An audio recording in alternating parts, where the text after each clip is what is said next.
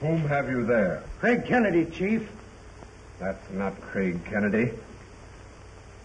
Take his beard off.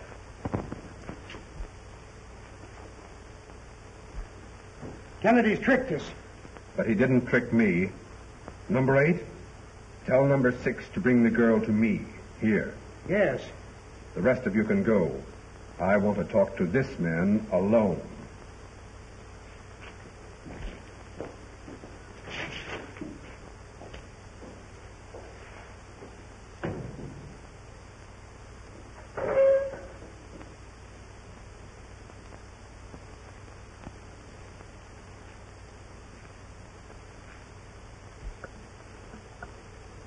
Good work, Sullivan. You stand over by that door.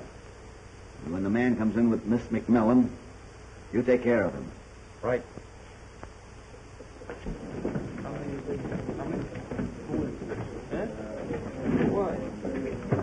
The boss says for you to bring the girl to him upstairs. What the boss says goes with me.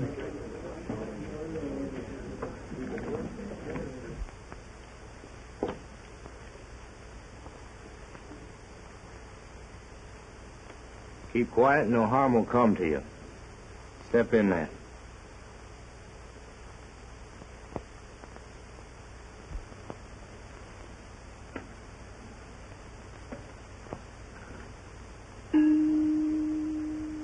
Craig Kennedy gave you those papers you brought me, didn't he? Yes, he did. There are 2 pages torn out of Dr. Geronda's gold formula book, which contain the gold formula. I want those pages. But I told you, I don't know where they are. What do you mean by coming in here without a signal?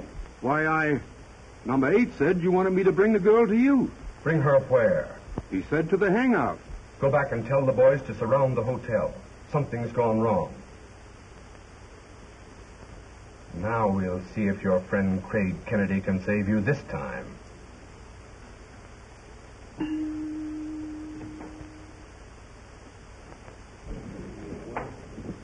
Say, the guy upstairs is a cop. The boss says not to let him get away. Hey, you can't go in there.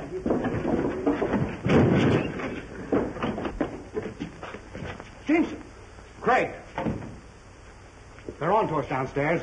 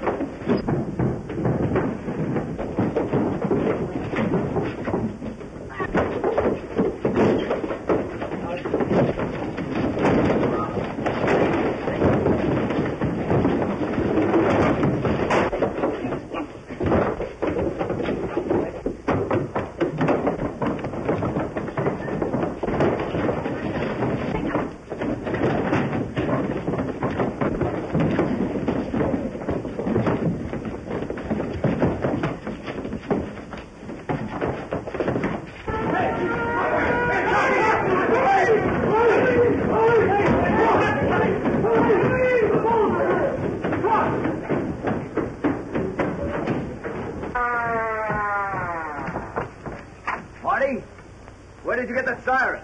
It came with this car I just bought. Oh, I see. Jameson, we've simply got to find Miss McMillan.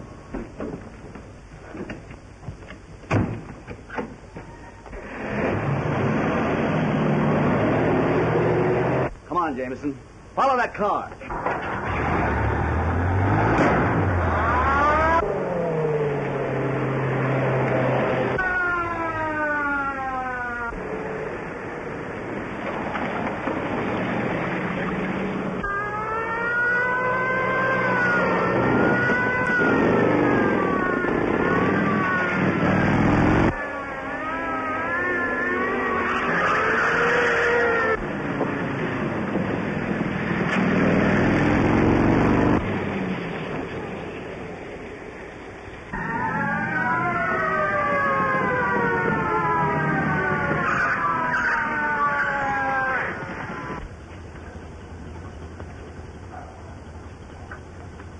You know it's against the law for a private citizen to have a siren on his car? Just a moment, officer. Hello, Louie. How are you? Well, hello, Jameson. I didn't recognize you. Say, this is Craig Kennedy. You know him, don't you? Oh, yes. Anything I can do for you, Mr. Kennedy?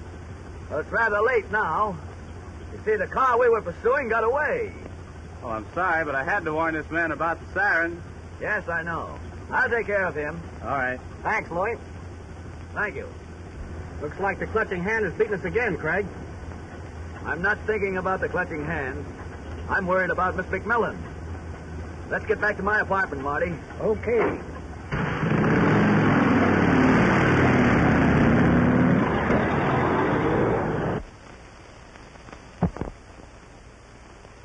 That may be the way you look at it, but all of Gironda's papers should be turned over to the corporation.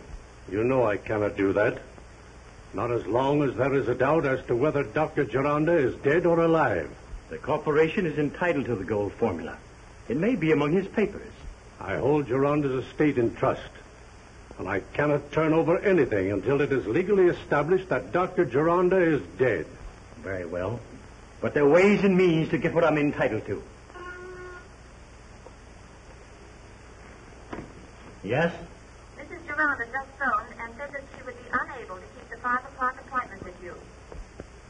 Did she give any reason? No, sir? Very well. I have to leave on an important matter, Cromwell. And in the meantime, you'd better think over my request. Good day, Montgomery.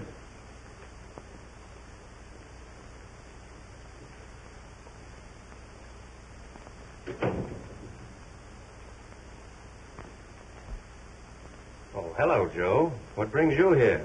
I want to borrow your car. When and for how long? I want to take a little trip out to the Gironda place. Be careful with it. What have you got up your sleeve? You know when I pull it what I've got up my sleeve. Let me know when you get back. Hello, Vernon. Oh, hello, Walter. Did you find Shirley? Yes, we found her and lost her again. That's the reason I came back here, to see if she'd returned. Not yet. Miss Verna, a phone call for you. Oh, thank you. Yes? Repeat exactly what I have told you. Verna, listen closely and please do as I ask. Yes, what is it? Continue. Verna, go to your father's study and get all of the papers in the center drawer of his desk and bring them to the colonnade at 5 o'clock sharp. Please do this. But I don't dare do such a thing. I mustn't. Tell her that unless she does as she is told, all of you will share the fate of her father.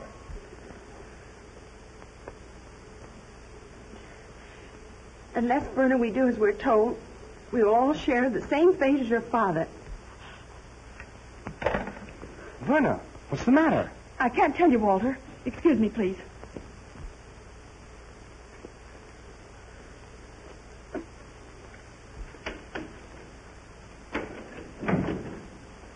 Any messages, Jenkins?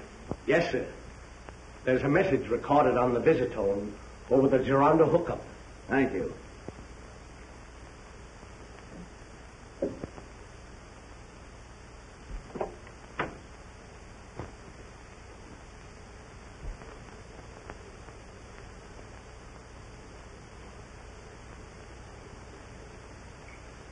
Yes, Shirley.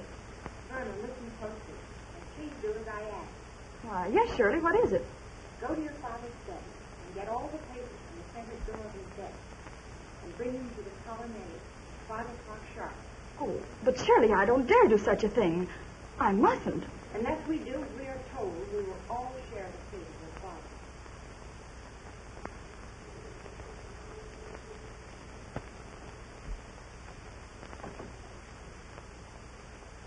Jenkins, get Mr. Jameson on the telephone.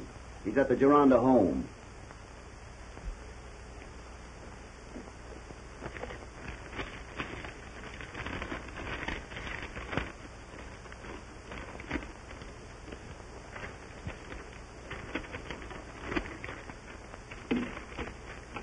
Mr. Jameson on the phone, sir. Thank you, Jenkins. Hello? Oh, hello, Craig. I'm glad you called. I got something very important to tell you. I know all about it. Now, while you're there, I want you to do something for me. Listen carefully. I want you to set every clock in the Gironda home ahead 1 hour. Understand? Yes. Oh, all right.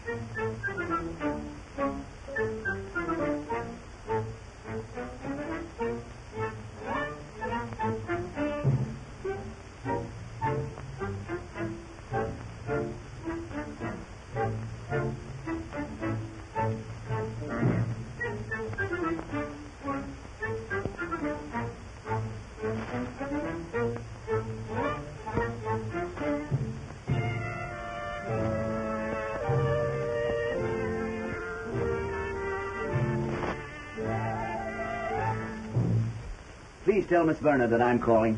Yes, sir. Step right in.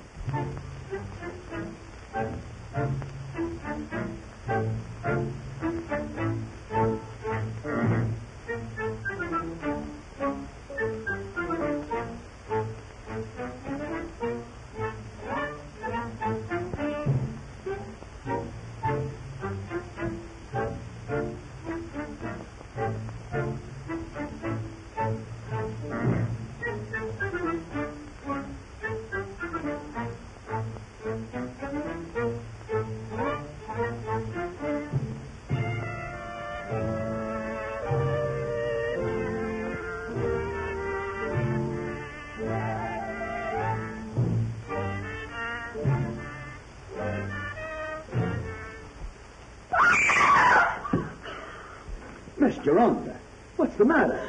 Look.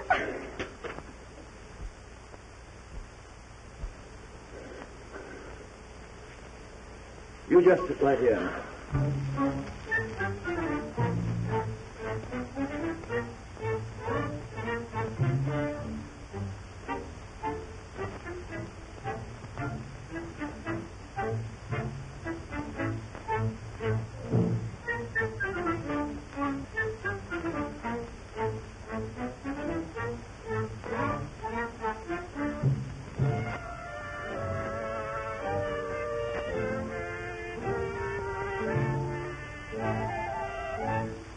Montgomery. Yes. He's been murdered. Murdered? Walter, I want you to help Miss Gironda to the house. I'll take care of everything here. All right.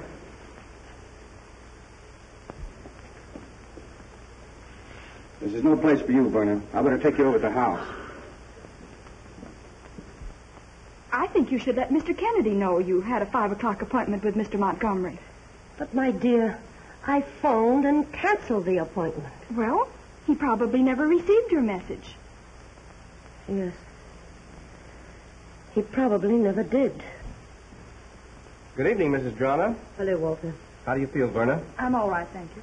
Mrs. Gironda, I'd like to ask you a few questions. Why, certainly, Mr. Kennedy. Kennedy, this is my last warning.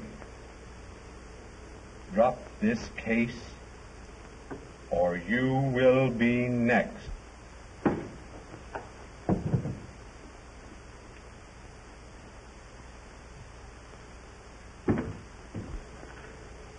If you keep quiet so you can't be heard over the microphone, nothing will happen to you.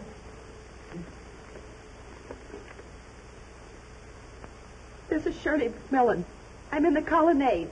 Help me. Help. Help. Jameson, you stay here with Verna and Mrs. Gironda. I'm going to Shirley. But Craig. You stay here with the lady. You did exactly as I expected. You've led Kennedy into my trap.